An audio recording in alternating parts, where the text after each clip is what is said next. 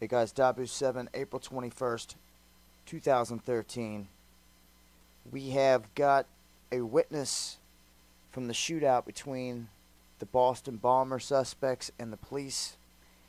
And the account is being told by this witness is that she heard no explosions, that she seen the police SUV run the guy over, and that they shot him multiple times and he was dead before he was even put in the ambulance, much less before he was pronounced dead at the hospital. So her whole eyewitness report conflicts the official story they're putting out there, and I'm going to run this and I'm going to let you guys hear it, but it's shocking. Good morning, Linda. How are you? John, Jerry, and Kirk with you. Oh, it's been a long night. I'll bet it has. You live on Dexter Street, correct? My boyfriend does, but I was just spending the night. Okay, and tell us what happened. Give us the timeline, what you saw. We rushed to the front of the house. It's a two-family house, and into his roommate's room, where we saw the first suspect get hit by a police SUV, and then after he was hit, shot multiple times. Minutes later, an ambulance had arrived, put the suspect into the ambulance, and then off.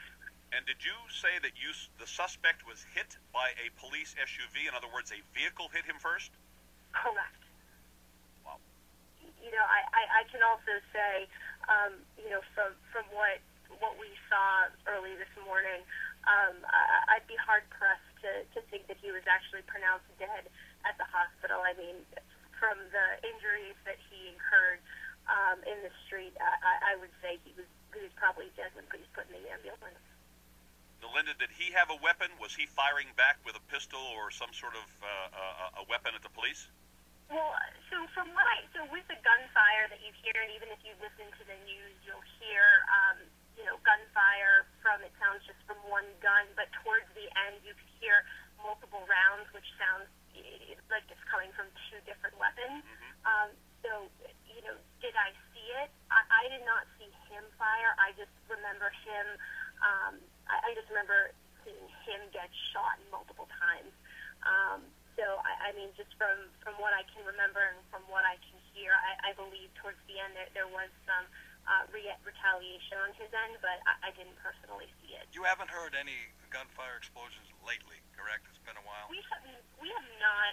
There have been reports on the news stating that that they were that they may have found potential pipe bombs that they were going to safely detonate.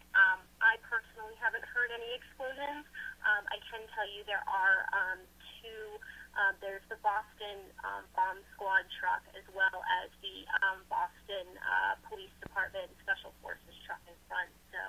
So there you guys go. First-hand account. Eyewitness on Dexter Street. Witnessed another iLLuminati event here take place. A false flag, a lie. Their official story is that they were cuffing this guy on the ground and his own brother hopped in an SUV and ran over him and killed him. And now this lady's saying that a police SUV ran him over, killed him, and they shot him multiple times, and he was dead before they even put him in the ambulance. So there's what the eyewitness is saying, and this probably won't be out there long. They'll probably try to get rid of all this and take down all the videos with this information and have a little talk with this lady. She'll be getting a knock at her door, I'm sure. Anyway, there you go. That's what really happened from somebody that was right there. And as I get more information, I'll pass it along, guys. Till next time, Dabu 7 with some underground world news.